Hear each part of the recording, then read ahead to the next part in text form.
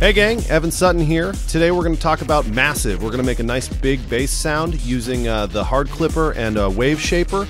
We're going to make it modulate a little bit. We're going to add some movement, and most of all, we're going to have a little bit of fun. So put on your riding hat because we're about to get moving. Here's a little sequence I put together. I did a drum part using battery. I split out the kick drum so that we can get some sidechain compression going on the bass sound. And let's go ahead and take a listen.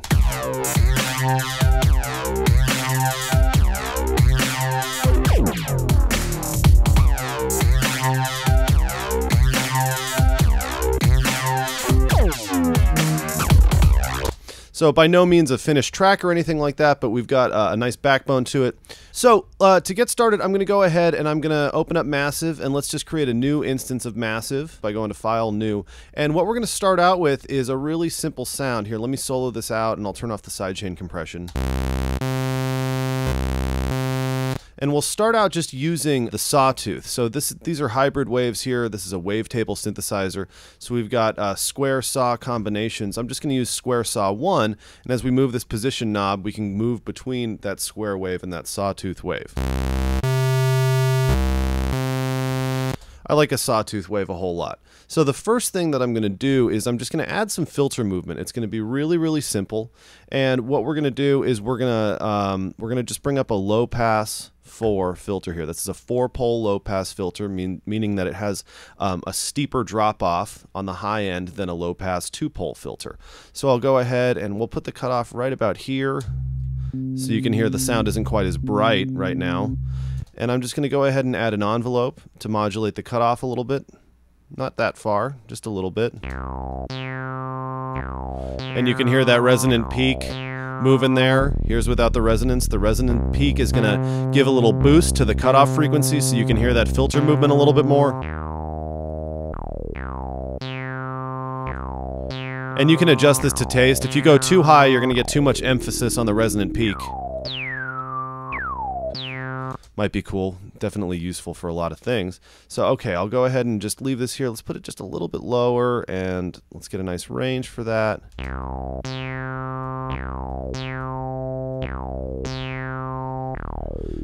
Okay, so this is the envelope down here. All I'm doing is I'm extending the decay a little bit, and I'm lowering the sustain level a bit so that we're not changing the timbre of the sound so much, but as we extend the decay a bit, we can get prolonged movement in the sound. Okay, so it'll have a little bit more movement for a longer period of time, even though we're not drastically changing the character of the sound. So you can hear that with the decay really short, it's kind of just sitting there right at the moment.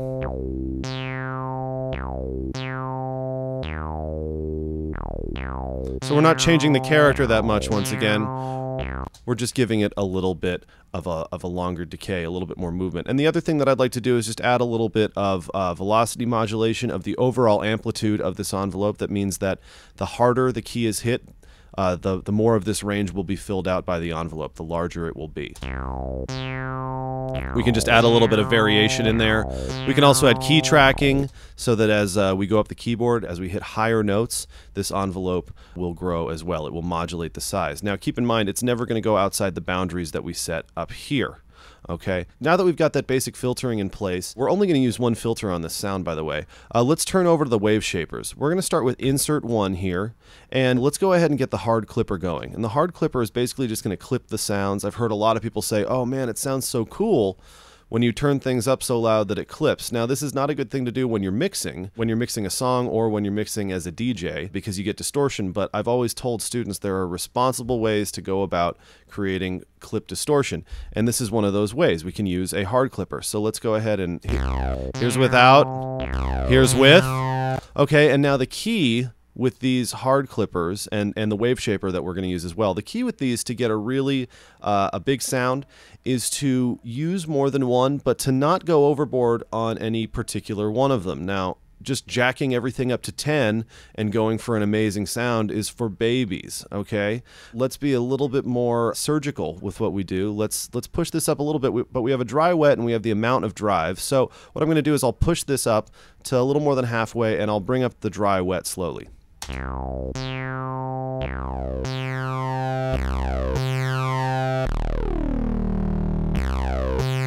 So it's adding some really nice crunch to the sound, but the key is to not lose any detail. Okay, if we really want a nice, big, bright digital sound, you don't want to lose detail on the top end. In fact, the more detailed your top end is, that will guide the ear downward, and that low end will shine through very nicely. So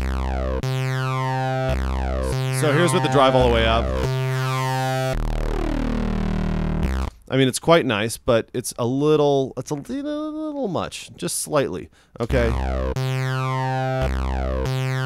So we've got that in place. These insert effects can go a lot of different places within the signal chain of Massive. They can go between the oscillator and the filter. They can go after the filter. They can go between the filters. They can go after everything. And we control that in the routing tab. Okay, so I'll just go ahead and make sure that insert 1 is right after filter 1. That's where I want it to be.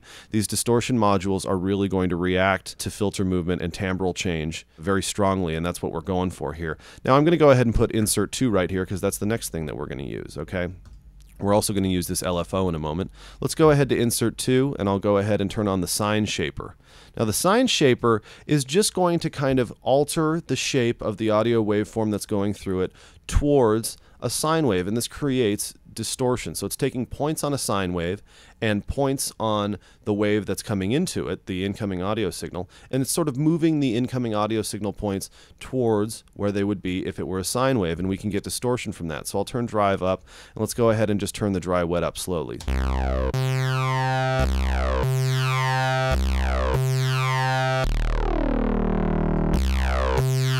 Okay, so we've got some nice harmonics going on. That's definitely a nice sound, and we can really push up the drive if we want to. We get some nice artifacts popping out. In fact, this is what we're going to use to create our modulation, or our wobble. So I'll go ahead and I'll put an LFO on here. Let's use LFO number 7. I'm just going to yank this down. Okay, actually, let's push it up. Okay, so now the LFO number 7 is modulating the drive on this shaper. Let's take a listen to how that sounds.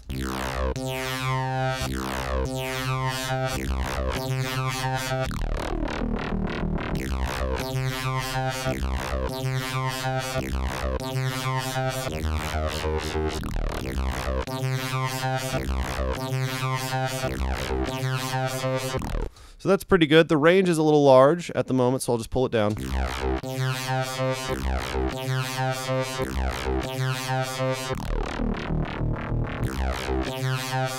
So that's pretty good for me. I like that. I'm all about it. I'm having fun.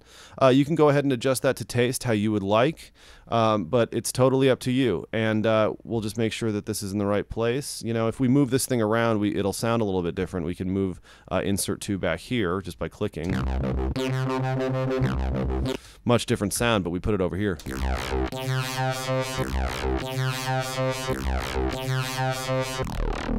And let's hear it with the drums here.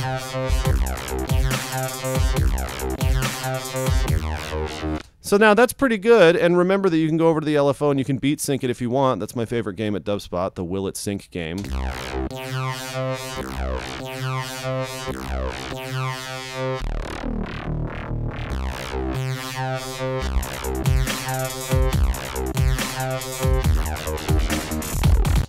All right, so now that we've got that there, let's put some finishing touches on the sound. Now, I'm going to go ahead and I'm going to go out on a limb here, and I'm going to use an envelope number 2, to modulate the pitch of oscillator 1, and I'm going to turn it up to about 3 octaves, okay? Now, this is a great way to add punch to a drum sound as well, by the way, but it's something that I really like to use on a really aggressive bass sound, and I'll show you. Let's go ahead and solo this. Here's what it sounds like now.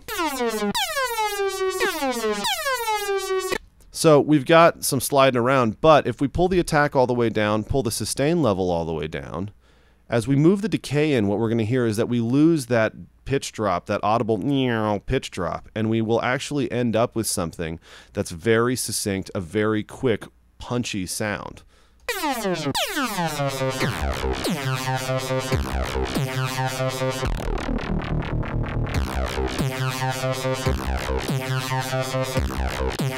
Here's without.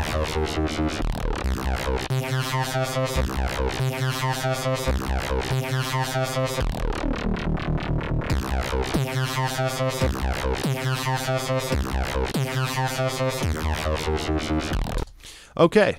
So we've got that. And one other thing that we could do is we could take a macro here. A macro is just going to enable us to use one MIDI controller to control multiple destinations. And I'll just turn up the decay using this macro here, as well as the attack, so we can get a nice long pitch slide out of some of the notes. Here's what it would sound like with a pitch slide.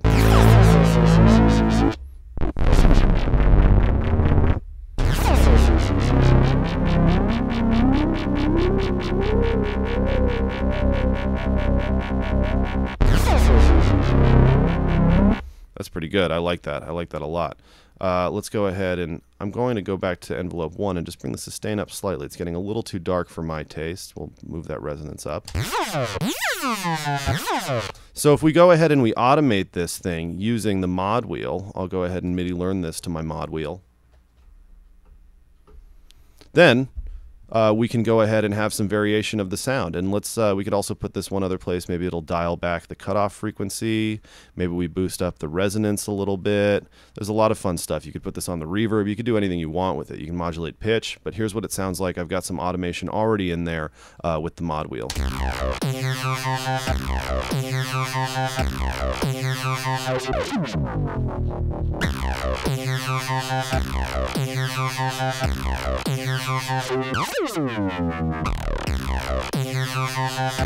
All right, so you can definitely go ahead and adjust. Maybe it.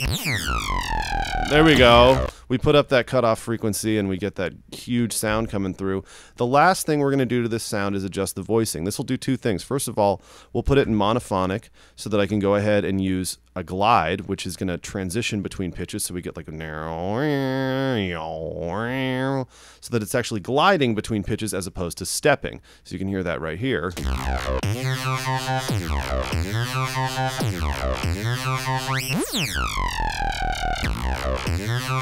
So we got that. Now we can go over to the voicing tab. We can add a unison voice. Okay, so now we have a copy of the pitch that's being played at any given time. Monophone means we can only play one pitch at a time, but if we turn up the unisono number, we can have a copy or 2 or 8 of that particular note being played. I'll just do 2, and I'm going to turn on the pitch cutoff and just detune this slightly. Okay, this is really common to create a chorused sound, but the cool thing here is we'll make it bigger by panning it out. This pan position thing, if we turn it on, will enable us to pan out our unisono voices, meaning that on the left you'll have a slightly detuned pitch from the one on the right, and it's going to make it sound really big. This is a great widening trick. So here's without the pan position. Here's without pitch cutoff.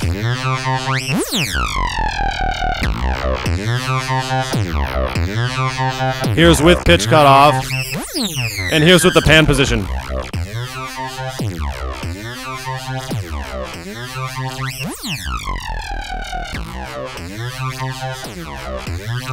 And now I'm just going to add a little sidechain compression from my kick drum, and let's bring it all back in, and baby, we've got a bass sound, okay?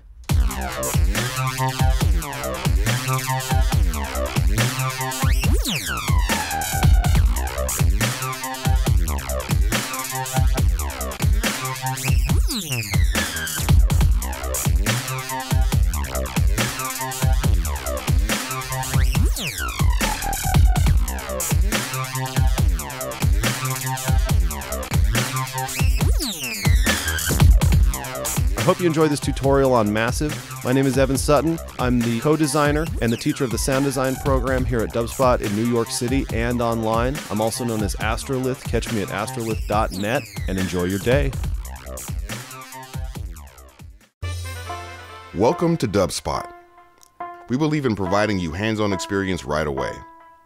Whether you're completely new to music and want to turn the sounds in your head into a musical reality, or you're an experienced artist looking to refine your skills and add new tools to your arsenal, we're ready to meet you at your level. For students of all ages, all levels, and all styles of music, Dubspot is here to help you achieve your goals. With course offerings both online wherever you are and at our school in the heart of New York City, we are ready to guide you through the next phase of your musical transformation. Whether you want to produce music, DJ, or do both, you've come to the right place. Come explore Dubspot for yourself. Become a part of our community and make music.